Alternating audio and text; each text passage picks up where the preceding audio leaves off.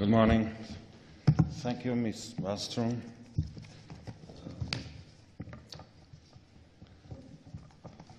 Thank you for... can you hear me well? Okay.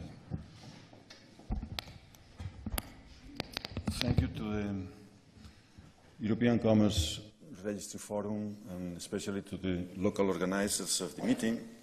I appreciate the opportunity to share, to go out of our ivory tower to share my views, my research and test those views in dialogue with the real world, I mean with practitioners in the field. It is gratifying, the invitation, and it's also challenging because, as I will try to explain in a moment, there is very little scientific knowledge on business registries. In a way, in essence, I have good news for you, but also bad news. The bad news is that registries, business registries are ignored, or worse, in academia. Of course in economics, but also I would say in law. We have here in this slide the three major perspectives that have illuminated thinking in this area. I mean, the contractual theory of the firm, which is the predominant, by far, the predominant view of the firm. In that perspective, there is no role for business registries. I mean, the role of judges is solving disputes, and for solving disputes you need only the contract, and you need essentially to compare the contract with contractual performance. And there is no need for registries in this setup. There might be need for administrative registries, but that's a totally different animal. Second, if you go into very influential analysis of institutions, mainly by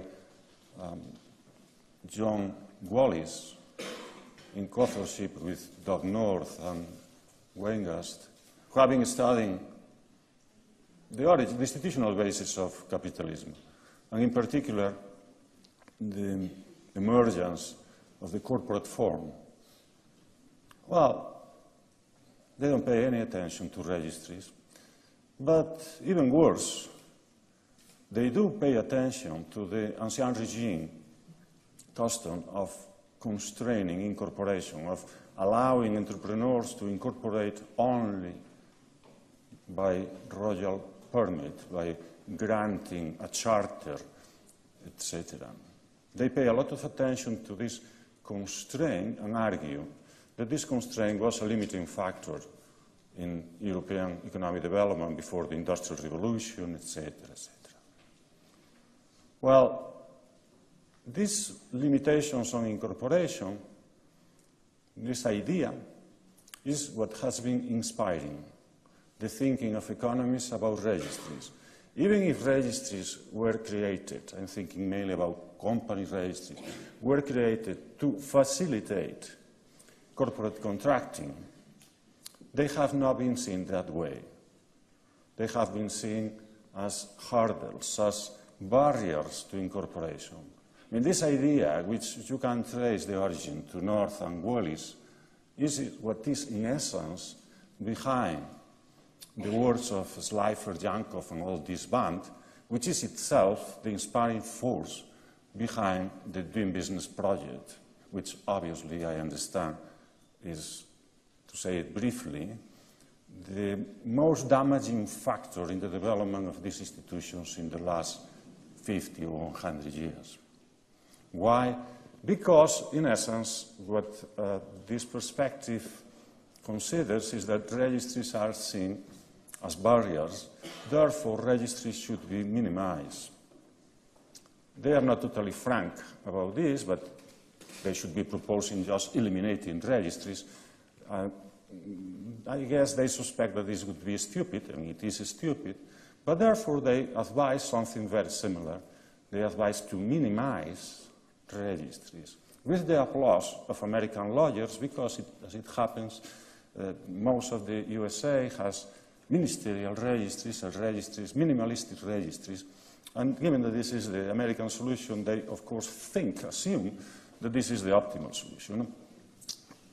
This policy has been applied in many countries with very bad consequence, and I have been publishing papers about describing some of these cases, analyzing some of these cases, but this is still there because journalists pay a lot of attention to this, and the World Bank, even if in the World Bank many people think that this is stupid, the World Bank needs, first of all, needs to be present in the financial press, because they fear, with reason, to become irrelevant.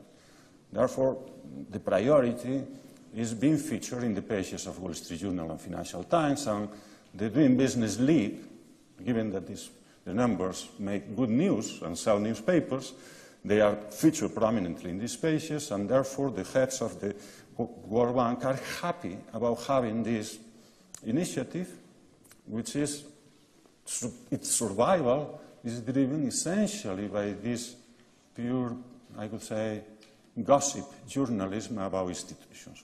Well, this is the bad news, and I think this is very briefly, because we don't have much time, and that sort of flashes, this part of what I wanted to say today.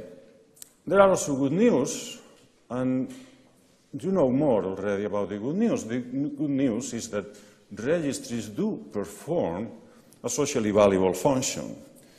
Therefore, in a way, I think you have your problem could be seen as making sure that societies understand what is the role you play, to avoid the type of mistake that is being made in terms of institutional reforms in this area. How to explain this good news? Well, the long story, or the outline of the long story I would like to have time to tell you, would go from theory to empirics, and from empirics to policy consequences. As I said, given the time constraint, I will limit myself to provide you with some sort of flashes on these issues. This is based on dozen or so of scientific papers that I have been publishing in the last dozen of years, more or less, or 15 years.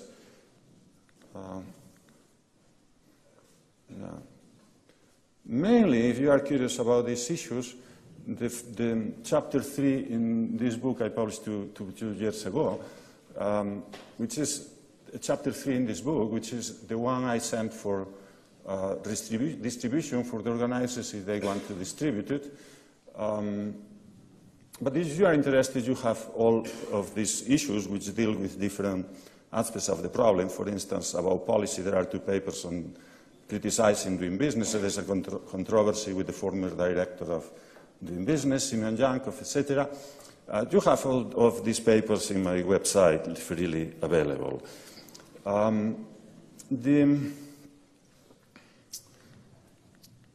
Okay. Sorry. Yeah, theory. Well, how do economists see company registries? Very easy. They don't. They don't. In economics, company registries are not necessary. I mean, from the dominant economic perspective, company registries are not necessary. This explains that you have a tough time if you want to explain the value of your function. And why is this? Simply because the predominant, the model we have in our mind is this very simple model. Everything that happens in the economy is of this type.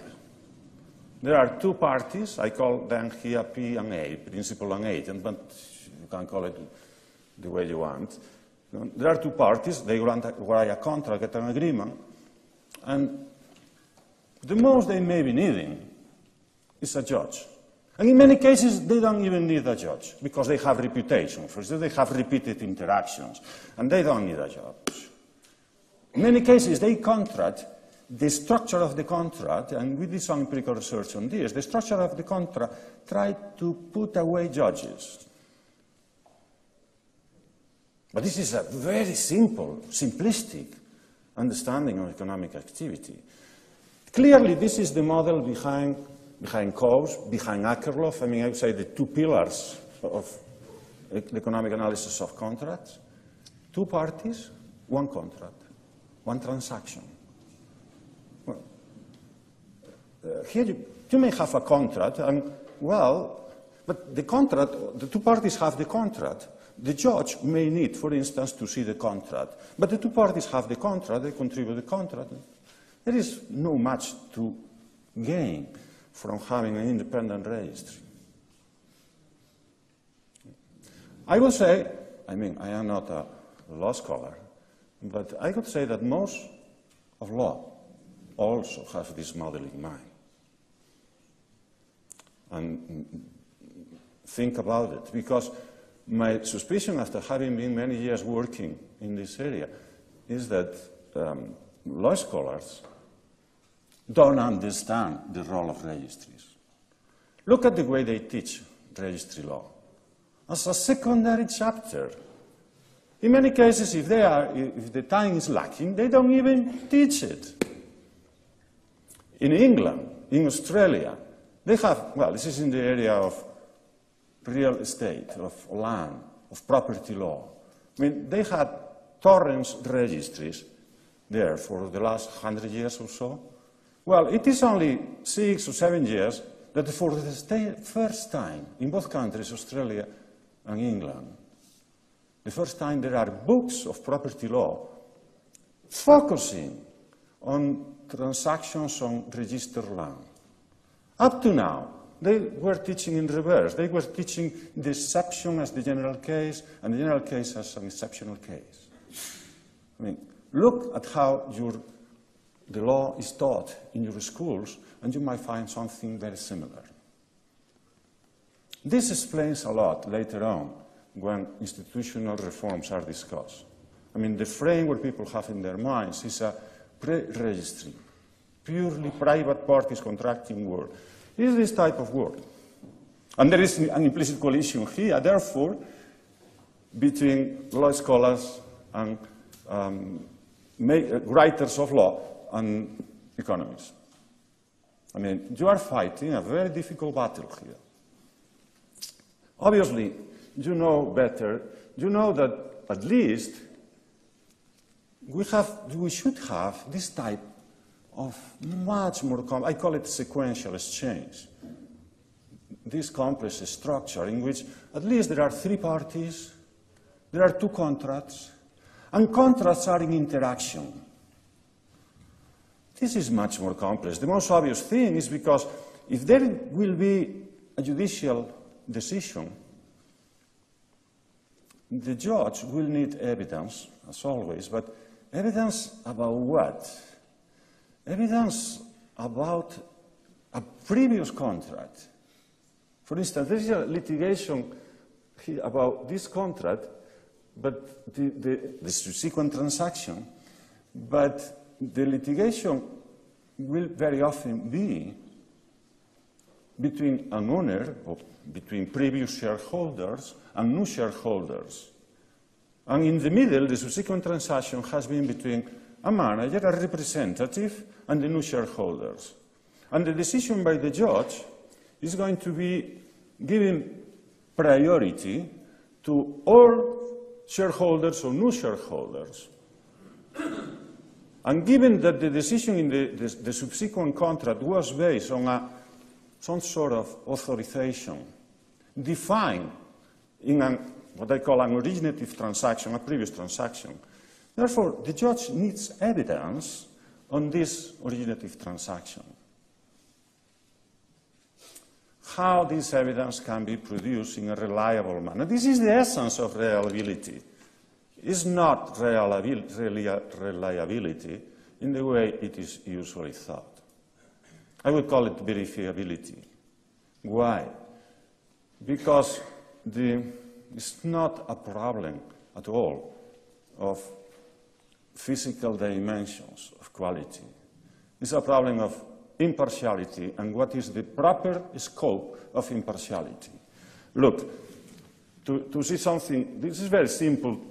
Here you have only two parties. To arrange an impartial structure here is very easy.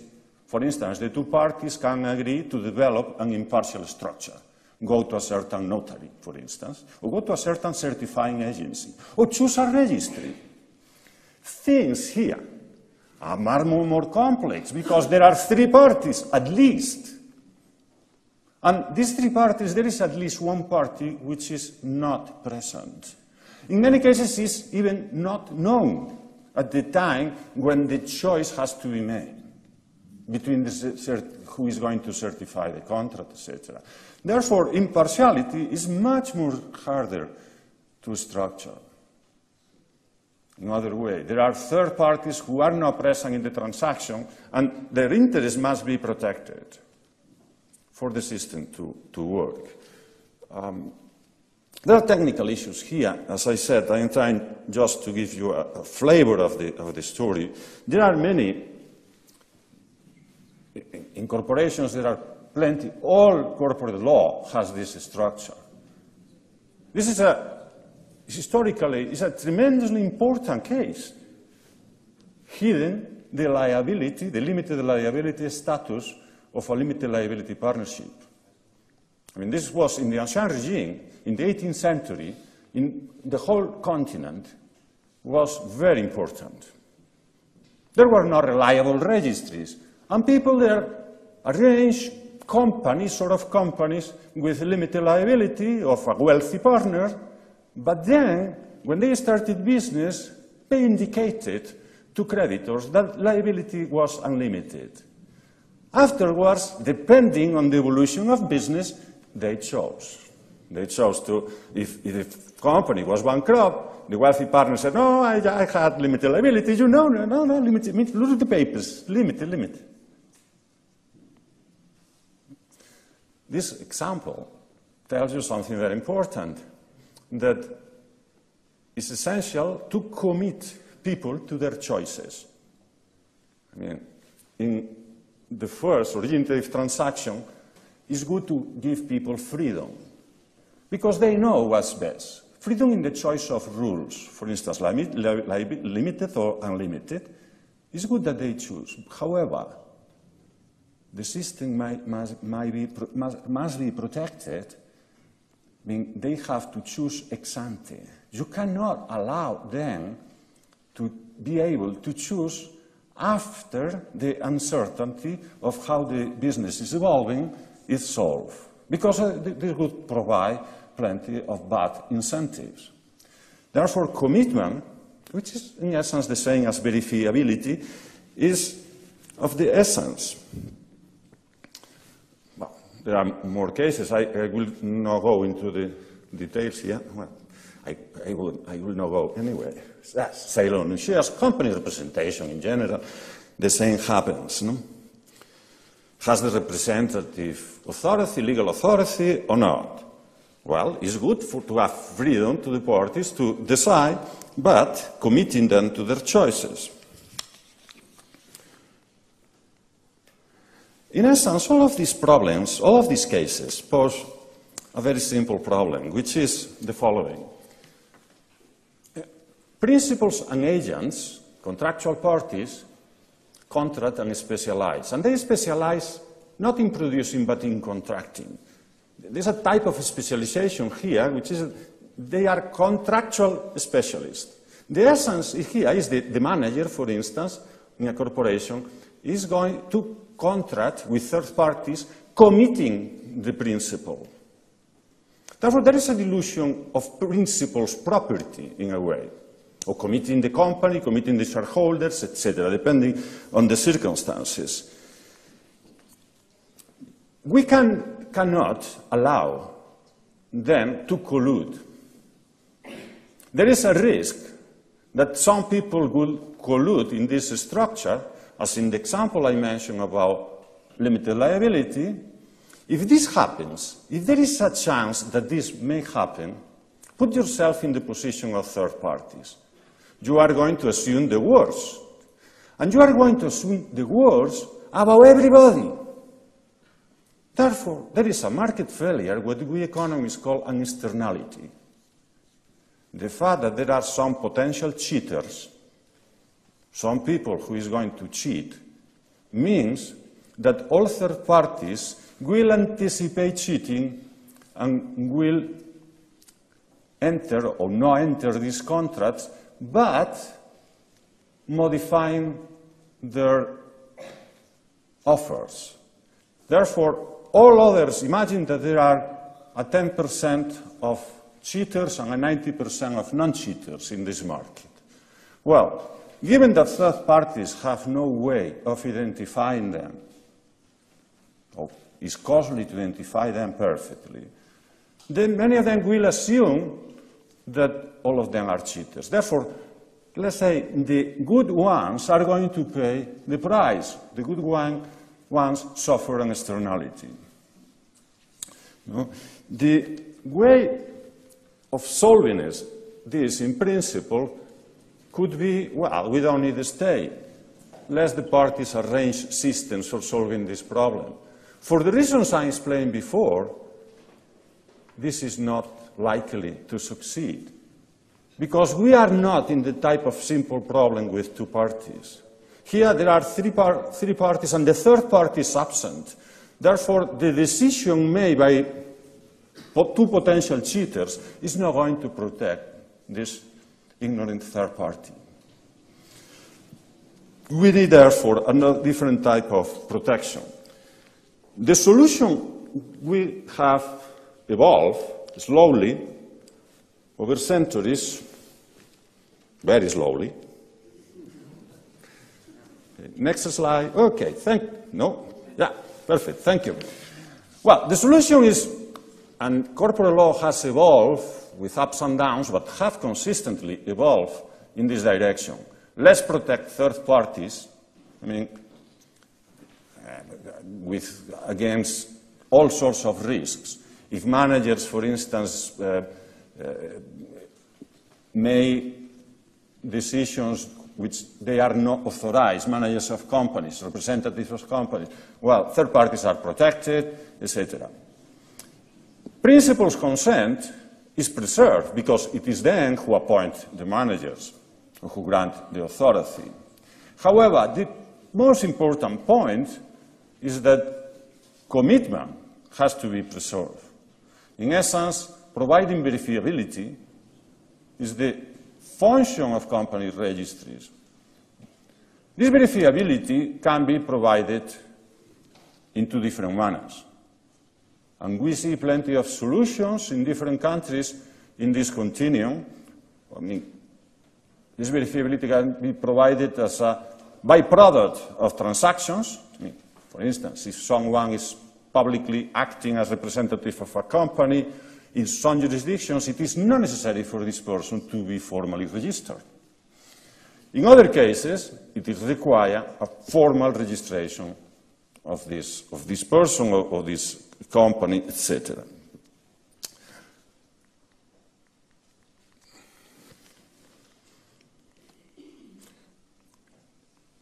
In other words, we have an application of rules, suppose, that protect third parties, that enable the market, enable a type of transaction which is very interesting because it's impersonal. Third parties don't need to spend resources examining contracts because they are protected.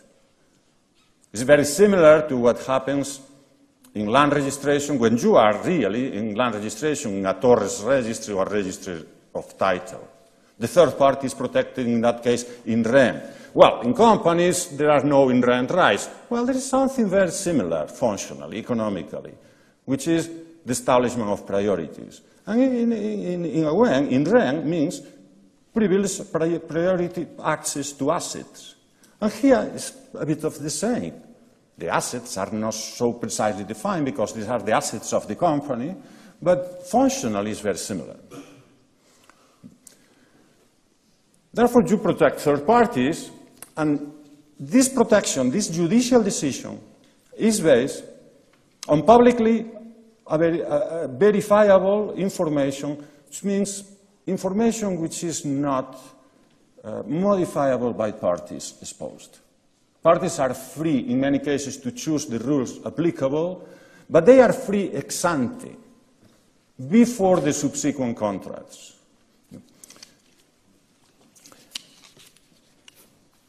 Here, this is, just say, the general model of business registries. We can extend the model to analyze different types of registries, considering that company contracting is much more complex than these two steps, two contracts. In company transactions, there is a lease, at the very least, there is this three-step contracting, like the formation of a company, structural changes, and then subsequent contracts with third parties. And in this continuum, you can easily identify different registries. For instance, this would be England or Britain before the 1844 Registration Act. Britain at the time had corporations by royal charter, but also had a very interesting organization, animal, which was called unincorporated companies. These were companies created purely by private contract.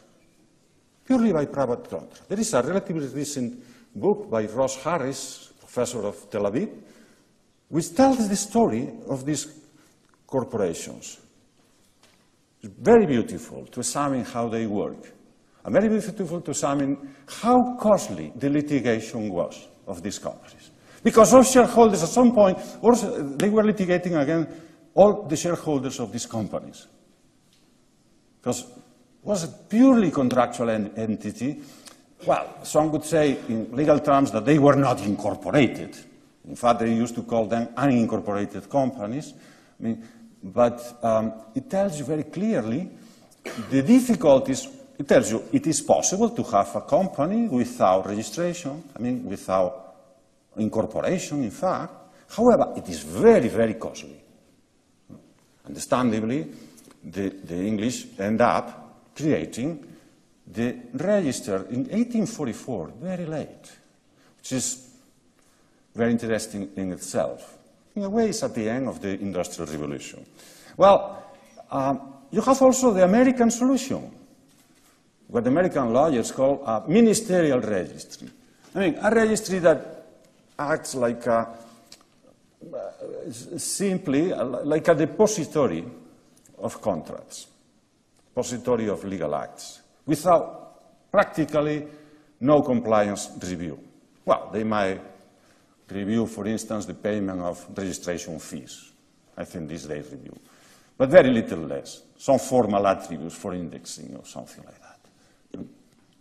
Obviously, you may have this type of intermediate solution in which there is some compliance review at the beginning, or some more compliance for all acts. This would be, I would say, the German, or to some extent the European, to the extent that the German model has been implanted in the whole of Europe, but with differences. The Spanish model in which there is plenty of review. Well, here there is a very interesting issue, and I understand that I was impressed by this survey that you are doing. One of the issues that I think would be very interesting would be to explore empirically this continuum of solution, because obviously there are trade-offs here. There are trade-offs. Here you have different countries which provide a decent environment for business with very different solutions. I did a little bit, together with American professor Charlie Manzanares, we did an empirical test of some of these Next, yeah. Of these trade-offs, sorry, this is going backwards. Can we move forward? No, it's there, I think. No.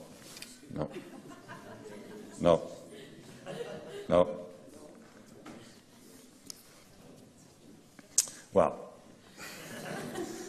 how are we doing in terms of time? 5 minutes. Okay. If we move a little bit forward, ¿podemos avanzar en lugar de retroceder, por favor? Más. Stop. Well, this is not about the trade-offs, but it's important. I mean, in this paper I distribute, I tell a little bit about this story, which for me is passing. I think it's very, very important for you as being working in this field to understand.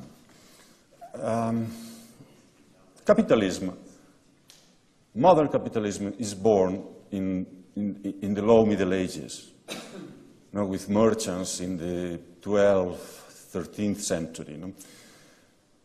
At that time, there is plenty of merchant law, and it is in this sphere of merchant law that the rules, the law of commerce is developed. A very important aspect here is that what you see in green there develops and starts applying and is enforced from that time. The main development here is that good faith buyers are protected in rent, in commerce, from that era. In other words, the entrusting of possession from a merchant to another merchant dilutes the property rights of this owner, and even if the seller, for instance, doesn't pay to the supplier, the innocent third party is going to be kept in possession of the acquired assets. And this, in many dimensions, is true for movables, but it's also true for bills of exchange and with variants for many. Therefore, for all these solutions based on possession, documentary possession or physical possession, the system, the legal system, moves away from the traditional Roman solution, diluting property rights and enabling impersonal exchange. This is decided not by judges. This is decided not by lawyers. This is decided, is developed by practitioners, in essence by merchants. And in fact, lawyers of the time fought this evolution, probably because this solution made them less relevant. But they evolved in this direction. Commerce evolved in this direction in this way. They switched substantially, drastically, the rules of adjudication and enabled impersonal exchange. This didn't happen in real estate and didn't happen in companies. And there was plenty of demand at that time for this to happen. The merchants were constantly asking the Crown to develop registries in both areas. And the Crown tried a little bit, but didn't succeed.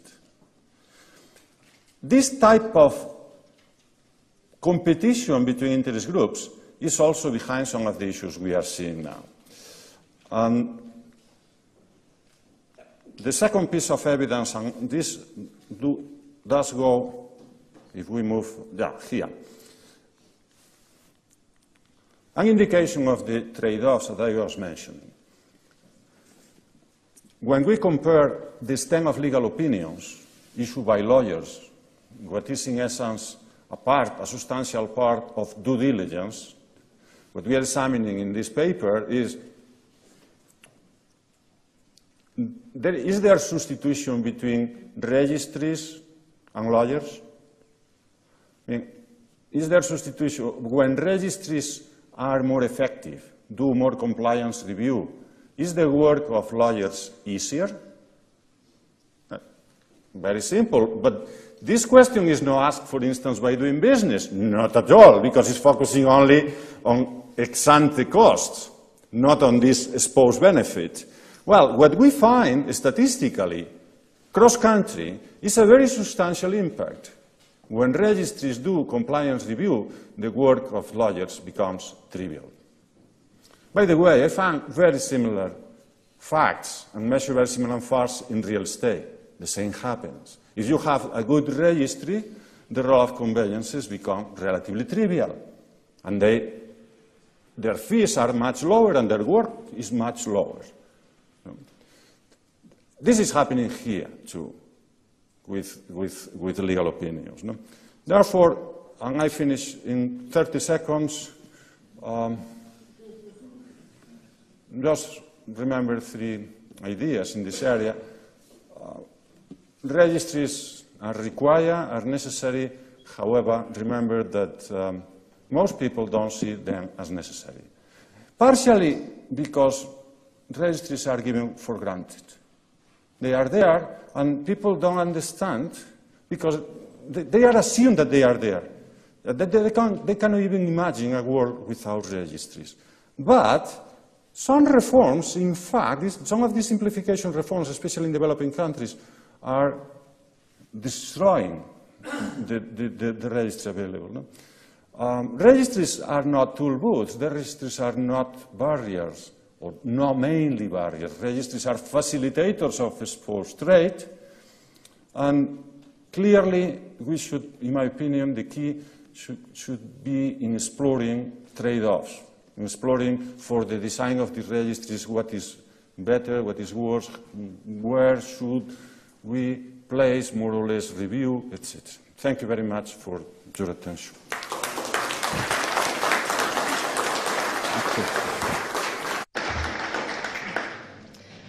Well, thank you very much to Benito Arruñada for this, and I think for a lot of us that are very operational and we are there on an everyday life, it's interesting to listen to something from a quite academic way, how you explain the business or the registers, the view of this.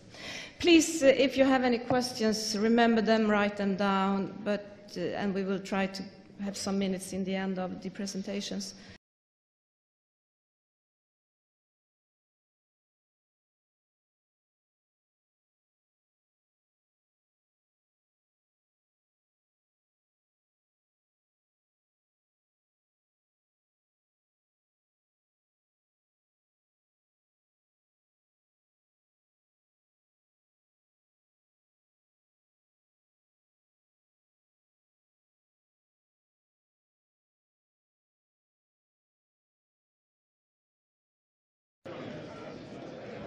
Welcome back. Welcome back to the second session for today. I know that I've said many times this morning that we should network and we should really get to know each other, and I think it's fantastic. I'm very happy that you take this opportunity, but I also would like very much to go on with the program, so we will continue now. We are working on the technical, finding a solution for this, and I think it's important to have to see if we can have Magda around the floor. But before we continue, I would like to ask you if you have any questions to Mr. Benito Arruñada before we continue with the results of this year's survey. So please, are there any questions or reflections that you want to raise?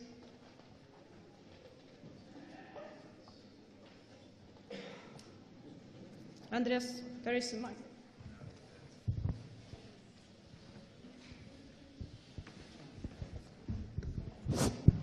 Hello. It was a really interesting presentation, Benito. It always is a pleasure to hear you. Could you make an estimation of the impact of having the institution of business register that works in the growth or in the PIB or in the economy? I mean, I know that's impossible, but I mean, is there any way to measure that or to make an estimation about the impact of these institutions in the economy?